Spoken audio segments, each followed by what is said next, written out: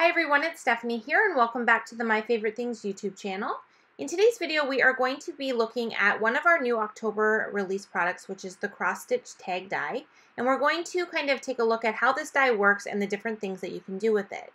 So the die comes with these pieces here, so there's 4 pieces in total.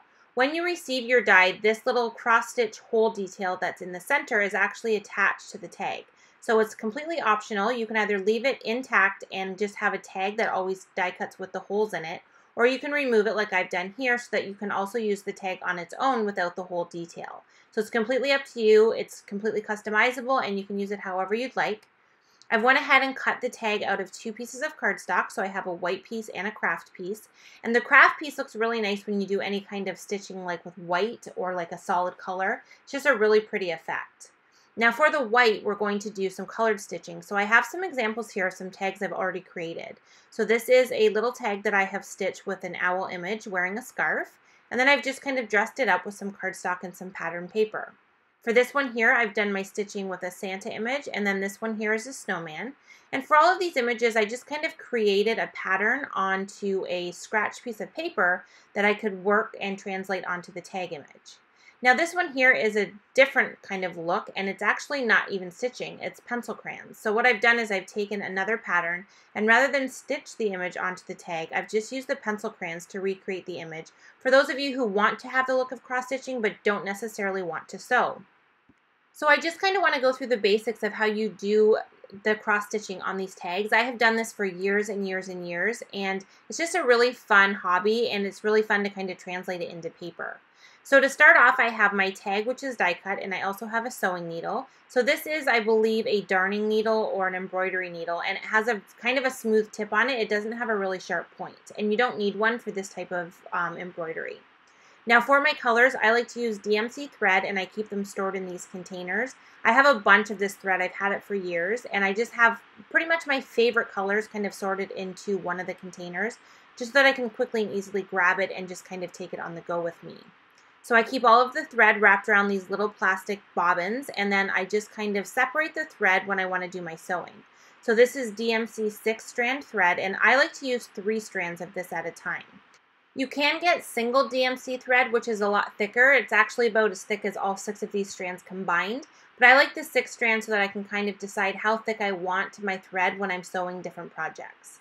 So I'm just removing some of the red thread here so that we can use it in the video, and I just like to tuck the thread back into the bottom area here, and this just kind of helps keep everything straight and not tangled. And then we are going to get ready to start sewing our image. Now before we get to that, I do want to show you something that we've created that is going to make working with these tags a lot of fun.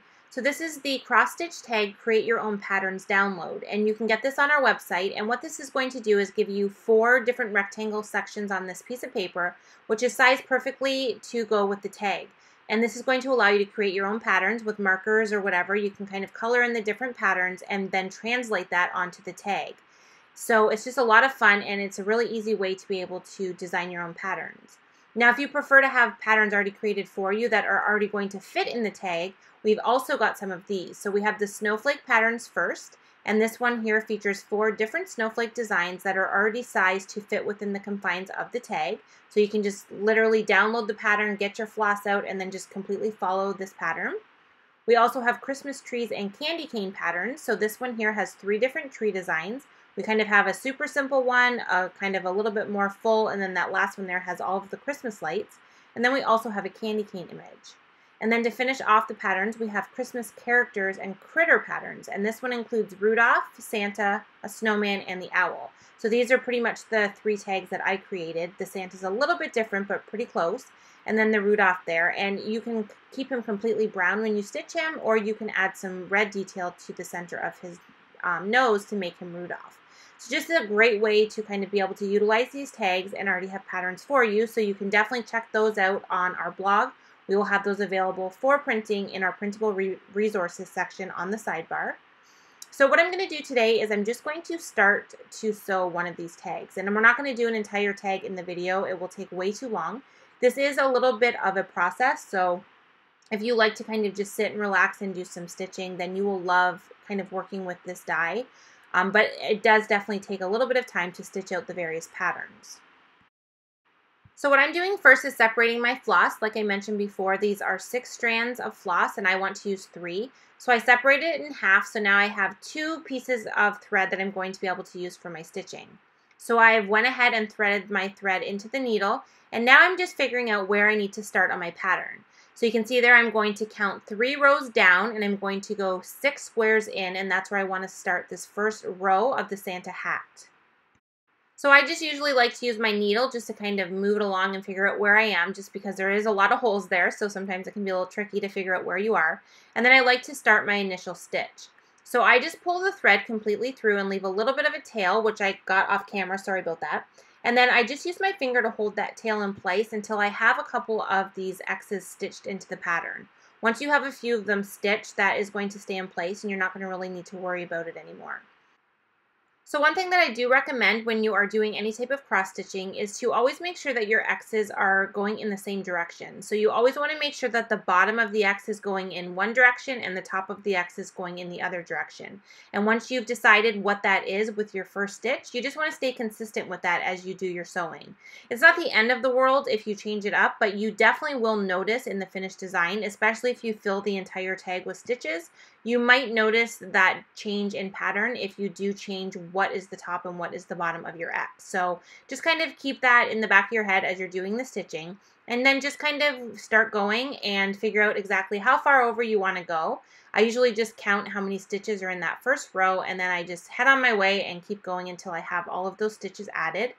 And as you go, you get really fast at this. I am definitely not this fast. I just wanted to speed it up so that I could kind of leave it in there to kind of show you as I go here what I'm doing with the stitching. So you're literally just adding X patterns all the way across until you get to the end, and then you're just going to go to the next row and start the exact same process.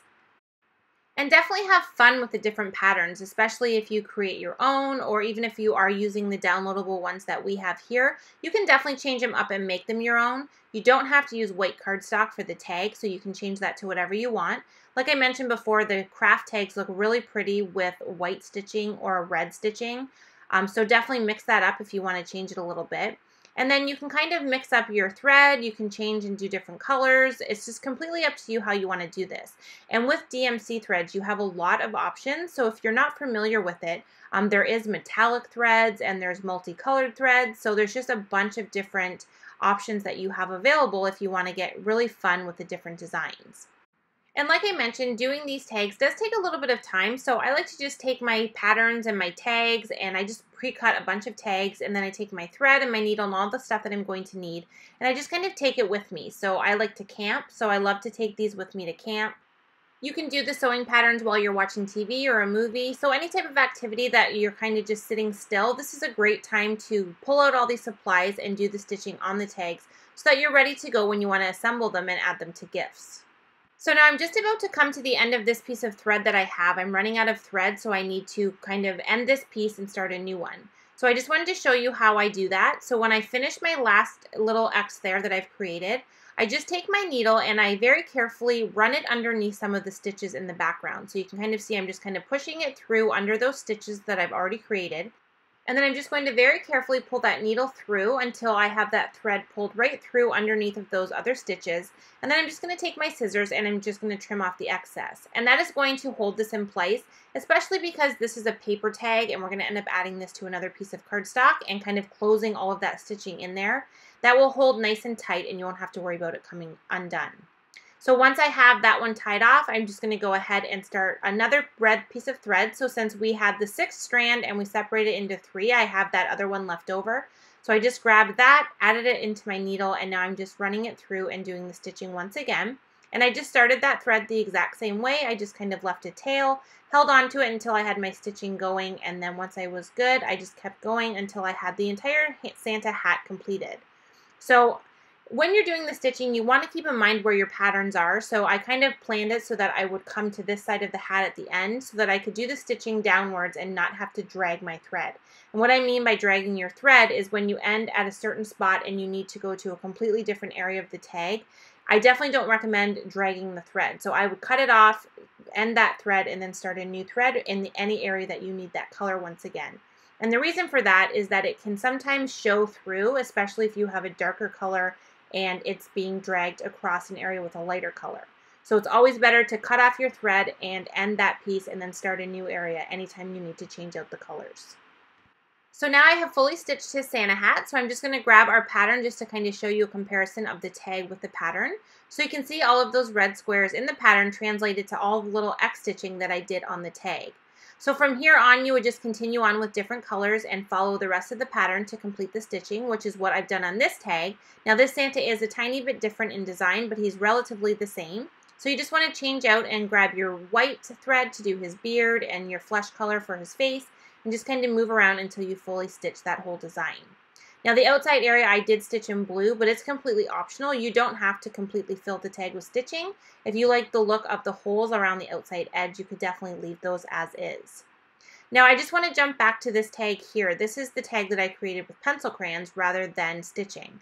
So I've used this tree design right here and I've just translated that onto the tag, but rather than doing any of my stitching, I've just taken a pencil crayon and recreated those little X designs. So this is really easy to do if you want to recreate the look of cross stitching. You just simply take your tag and you die cut it as you would if you're going to do the stitching. And then I'm just taking my pencil crayon and I'm going along and following the pattern and I'm drawing the X lines on there. Now I recommend having a really sharp pencil crayon when doing this just to make sure that you can get some really nice line detail and not have them super thick. You do want to be able to still have that X pattern showing. And then all you're going to do is you're going to follow that pattern with the pencil crayon and fully fill in this entire tag.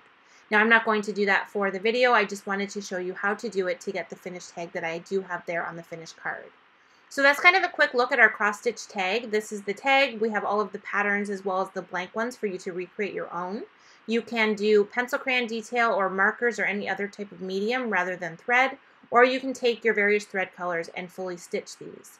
So just once again, here are the examples that I did do with the owl, the snowman, and the Santa, and then the tree one that I added to the card, which is my one that I created with the pencils. So thank you so much for joining me in today's video, and I will see you in another one soon.